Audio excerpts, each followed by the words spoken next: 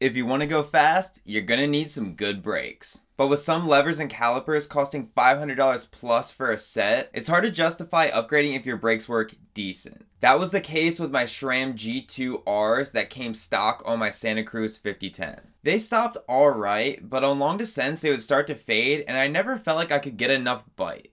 But there is another option for stronger and more reliable braking power without breaking the bank. Bigger disc rotors. In this video, I'm going to cover why bigger disc rotors are a great solution to the decent brake problem. Give you a few tips on where to start your journey if you want to upgrade your disc rotors. And at the end of the video, I'm going to take these new rotors for a test ride and see if I would truly recommend this upgrade to you guys. I'm going from 180mm rotors to 203mm, and I can't wait to see if it was worth it. When you ride your bike downhill, you start to build what is known as kinetic energy. Kinetic energy cannot be created or destroyed, it can only be changed in form.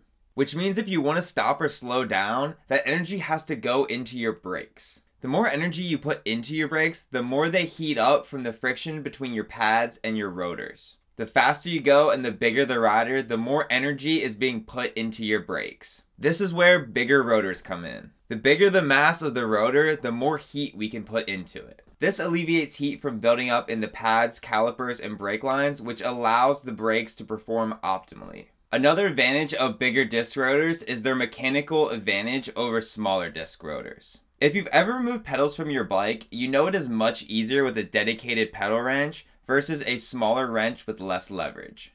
One downside to upgrading rotors would be added weight. But if you're focused on performance gains going downhill, I don't think the added weight is a valid concern. Another downside to larger disc rotors is a decrease in modulation. I'm really curious to see how this comes into play during the test ride. So more on that later. If you're already sold on bigger rotors, let me point you in the right direction to find the perfect rotors and adapters for your setup. Typically, bikes with less travel have a smaller rotor size. For example, most trail and enduro bikes hover around the 180 to 200mm range, whereas XC and lighter duty bikes typically have a 160mm rotor attached to them. Most modern mountain bikes will have what is called a post mount, which is where the caliper bolts to the frame and/or fork. It's the simplest design and doesn't require any adapters if you run a disc rotor that is the same size as the post mount. For example, my bike has post mounts designed for 180mm rotors, so my stock 180mm rotors require no adapters. Another common style you will see is what's known as IS or International Standard. These almost always require an adapter, which is why they are less popular. Their main draw is they bolt up using two threadless eyelets in the frame and/or fork, which removes the possibility of stripping the threads in the frame and/or fork. Another possible mount design is the flat mount design, which is more popular on road bikes, gravel bikes, and XC bikes. Most likely you will have a post mount, but if you aren't sure, do some research or drop a comment and I'd love to try to help. To determine what size adapter you'll need, you will first have to decide what new rotor size you want. I went from 180 to 203, which to me seems like a reasonable jump. The post mounts on my bike and fork, without any adapters, were meant to fit a 180mm rotor. So if I want to go to 203, I will need a 23mm adapter. The adapter I purchased was this Shimano F203 post mount disc brake adapter, which I will be using with the 203mm SRAM Centerline 6-bolt rotor. I'm obviously mixing brands here, which is okay if you can get confirmation that it'll work. I did my own research, and just to be sure, I emailed Worldwide Cyclery and they confirmed that the parts would work. So now I can sleep soundly knowing my brakes won't fall apart on me. Do be careful though, because the brakes are an extremely important safety feature on your bike. This should at least get you on the right track with finding the proper rotors and adapters. Alright, let's get these bad boys on the bike. The install on these parts couldn't have been simpler. I took the wheels off the bike, removed the old rotor, and installed the new one. So if you notice, I'm not trying to touch it much with my fingers because if you get your finger oils on the actual part of the rotor where it contacts the pad, it can contaminate the rotor, so I'm trying to be very careful with it. But yeah, that looks much bigger. You can definitely see size comparison here. that's going to be quite noticeable. So yeah, really stoked on that. Thumbnail.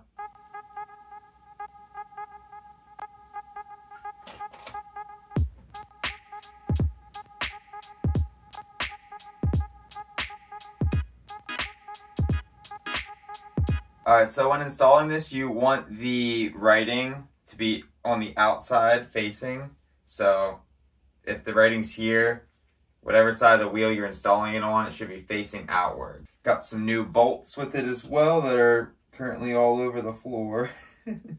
Alright, so now that we have them all in with our fingers, you can just go around, and you basically want to go from one side to the other, and then from there to there, from there to there, and just work them in slowly, because if you tighten one all the way down first, it could leave it a little bit wonky and uncentered. So we're just gonna walk these in nice and easy, and then we will go ahead and get our torque wrench out. It should say on here, so bolt torque to 6.2 Newton meters.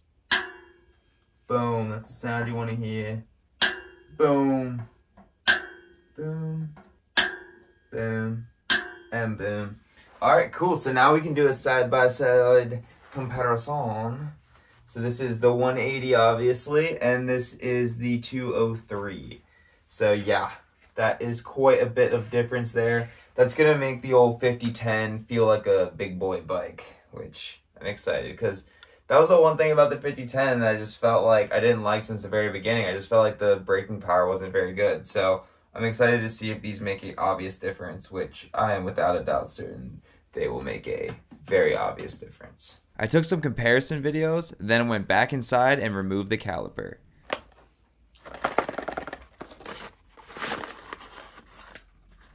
Make sure the arrow on the adapter is pointing forward for the rear and pointing up for the fork. Also be sure to put all the bolts in the correct order. I left the bolts a bit loose so I could squeeze the brake lever to align the caliper, and then I tightened the bolts.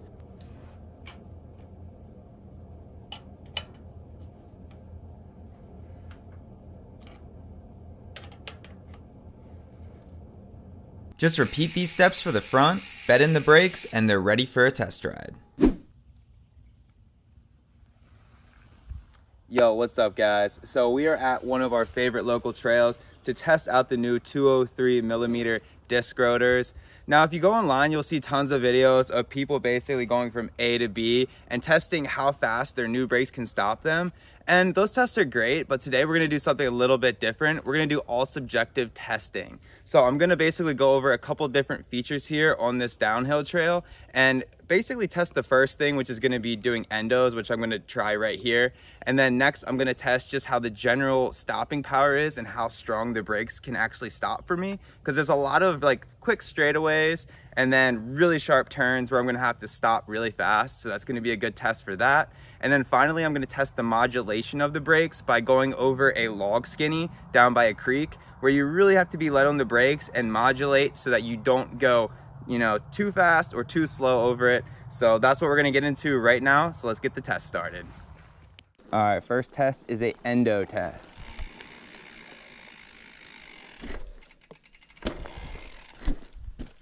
Nice, felt pretty good so far. Let me go a little bit faster.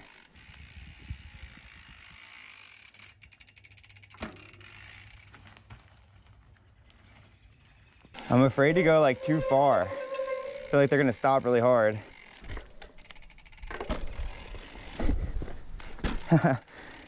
Couple more. Whew, nice. All right, so after doing a couple endos, I realized that these brakes definitely have more bite than my old brakes do. When I would go for an endo in the past, I feel like the wheel would still be spinning even when I had the brake fully engaged, which is obviously not very confidence inspiring. So I would say when it comes to endos, the 203 rotor was a success. All right, so now we're gonna get into some actual downhill. There's a lot of straightaways here and sharp turns, so I'll really get to test out how these brakes work.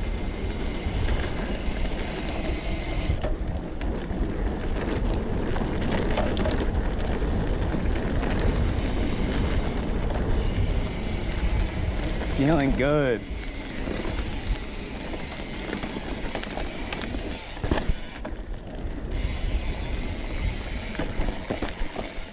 lot of sharp turns.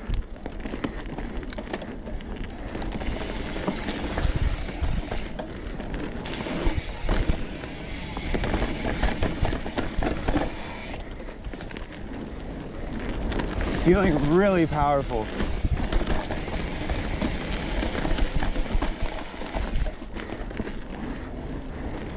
Getting up to speed again.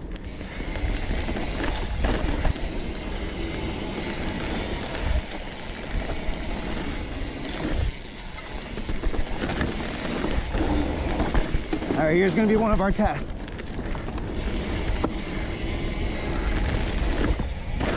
See if I can stop quickly.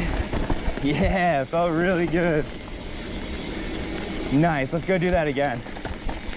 All right, so that feels really good so far. This was the next thing that I wanted to test out, which is basically how fast can I stop when a really sharp corner is coming up.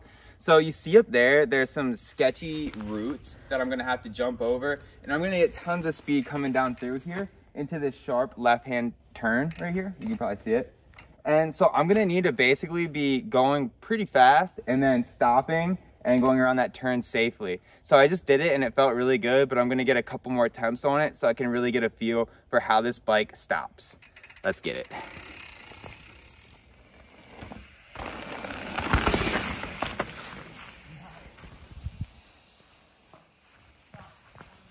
You can see my tracks. It's where I broke or where I braked. I don't know, however you say that. So I've hit this corner probably like 30, 40 times in my life. So I know how it feels, and it has never felt that good. Seriously. It just locks up. It almost locks up too much. So I'm really curious to see how this modulation is when I try this skinny. I'm kind of nervous about this test. This is gonna be a true variable to consider when upgrading to larger rotors, because that's basically one of the biggest downsides other than weight. So, all right, let's get over to the log and try it out. All right, continuing on. Some more technical stuff coming up.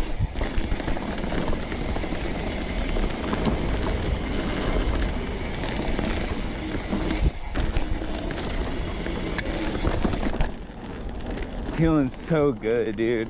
Bike is just dialed.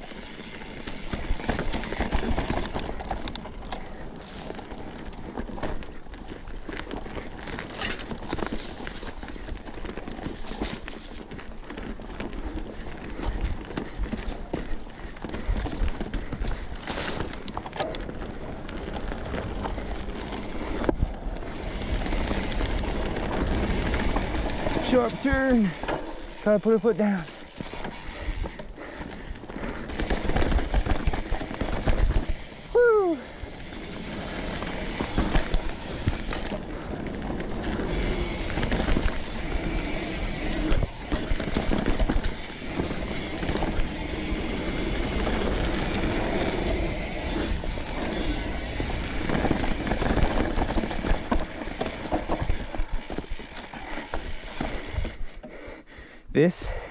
Woo! This is the skinny log I was saying about. So yeah, gonna have to modulate. This is gonna be one of the hardest tests because it's just kind of hard to do in general.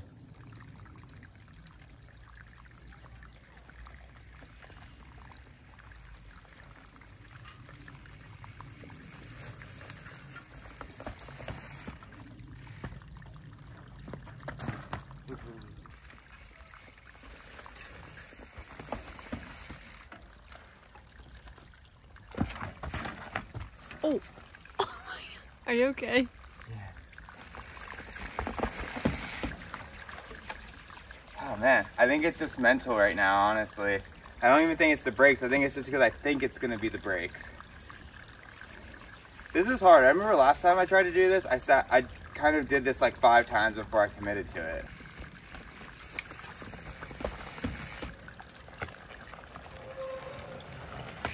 Yes, sir.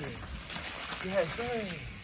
I think what we learned is that having a new part on your bike might psych you out a little bit more, but it doesn't necessarily mean that you're not going to be able to do something. I feel like once I got up there and got a little used to the brakes coming down through those roots there, I feel like I was pretty confident in the brakes at that point, and I feel like once I committed mentally to doing the feature, I was good as gold. Alright, so my test on the new 203mm rotors was a complete success, and I would recommend to any of our subscribers to go ahead and upgrade your disc rotors to the next biggest size and see how you like them, especially if you feel like your brakes are decent. So as always, I'm Nick, and you're watching Nick and Katie. Be sure to subscribe, and we'll see you guys next Sunday.